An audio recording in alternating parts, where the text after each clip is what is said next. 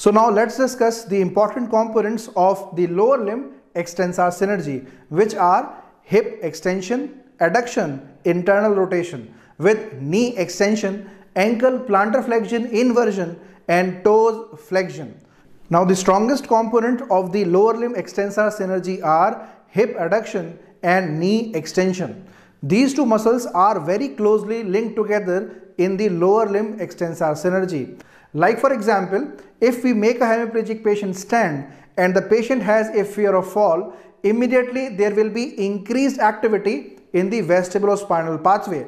As a result, the quadriceps is going to become spastic because the patient doesn't want to fall, so he avoids the buckling of the knee. So because of the activation of the quadriceps, the adductor muscles of the hip will also act along with it because they are connected in a synergy. And as a result, what is going to happen is that patient is going to fall towards the hemiplegic side.